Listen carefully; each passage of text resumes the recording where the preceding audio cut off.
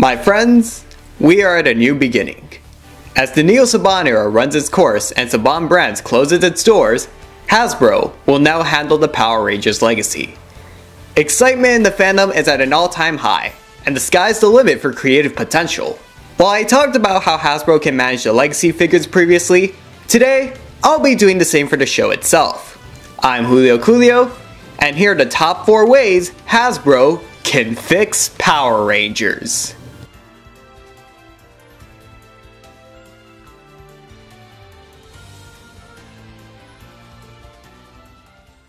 Music is a medium that can connect to anything on a deep level. I'm going to go into my full synesthesia phase to explain. Tokusatsu is a genre that mainly relies on visuals and writing, but music helps add some emotion to the scene. Whether we're watching an intense fight, a beloved character's death, or an emotional self-discovery moment, the music can help convey the message in an auditory format. This even applies to silent films of the 1920s, where enjoyment came from the wacky movements and the music.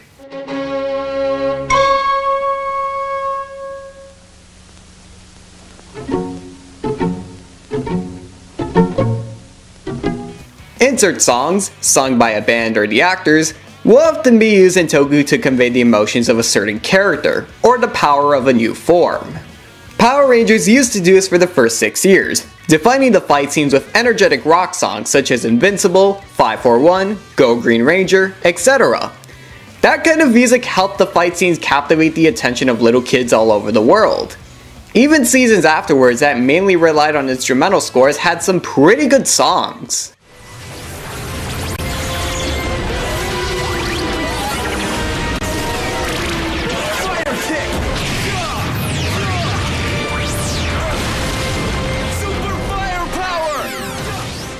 Ever since the beginning of the Neo-Saban era, the main composer has been Noam Kneale. While he has made some memorable tunes in and outside of Power Rangers, sadly most of the music he composes lacks emotion or feels like you could get it in the public domain. Our friends. They're solid stone. It doesn't deepen the character's emotions or intensify a situation. It's just background noise so the actors' voices aren't the only things you can hear. Heck, maybe the actors constantly talk over the fight so that the little kids won't realize how boring the music is. Tell me who kept you on that ship! You wanna know who? That's for me to know! And you to never find out! Don't get me wrong, he's an okay singer. He's just not that good at composing. Oh, brother, this guy stinks! I'm not asking Hasbro to get someone like John Williams to write the music for Power Rangers, but I hope that they try to convey at least some energy into the music for this action show. There's a fan-made theme for Beast Morphers roaming around the internet, and many people love it for going back to the style of energetic rock I mentioned earlier.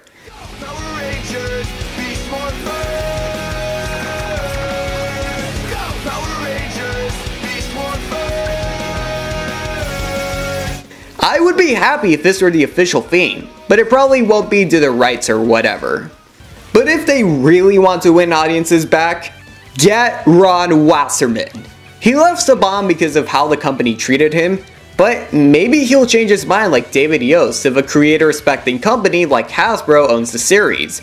He can still do great music, as seen in Fight Back, a Power Rangers-inspired single released years ago.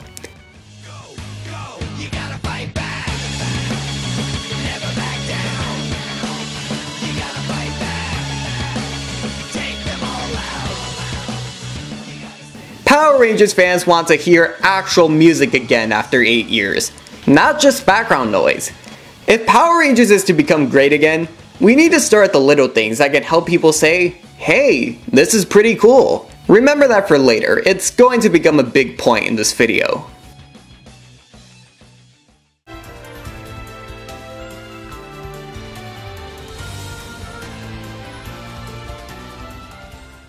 With any long-running series, it's important to maintain connections to the past to assure the viewers that this is the same show. Sometimes continuity can get too complex and alienate new audiences, but it can also provide a sense of world building and depth if done right. The Zordon era was a prime example of Power Rangers continuity at its best. The writers managed to turn 6 Japanese shows that were for the most part standalone and combine them into a continuous story. They had to get creative even with footage that seemed impossible to mesh together. The Disney era, where continuity was originally meant to be eliminated, often had subtle references to past seasons. Let me give some examples.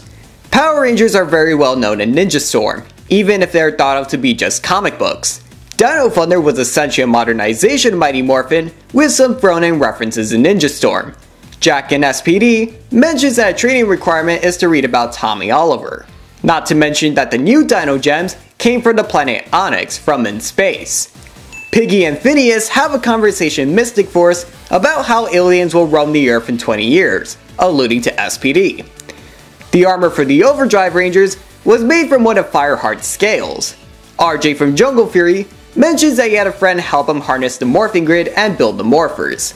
A past Ranger perhaps? And RPM, the season that takes place in a post-apocalyptic dimension, had an appearance by Jungle Karma Pizza and references its own version of the morphing grid. While all these references are minuscule, they assure the viewer that all these seasons take place within the same continuity unless otherwise stated. However, the Neo Saban season seemed to have largely ignored continuity with previous seasons altogether, similar to how each Super Sentai show seems to be in its own universe. The closest thing we get is in Dino Charge, where people mention various times how Power Rangers are well-known heroes, similar to Ninja Storm. We all know of the obvious references to Power Ranger seasons within Go Busters. The synopsis of Beast Morphers also makes reference to the morphing grid and its connection to the American version of Enotron, Morph X. If the plot is directly tied to the morphing grid, I could say some progress is being done. Heck, you could have a scene where they mention another Ranger team in passing glance, say that the Zords were made using technology from previous Zords, or have one of the new Rangers be the child of an older Ranger. There's so many ways you can reference the past without needing to fly out guest stars to New Zealand. If Brian Golder truly wants to unlock the full potential of the franchise like he has said during interviews, reminding the audience that Power Rangers is an expansive universe is the first step. You think you're the only superhero in the world?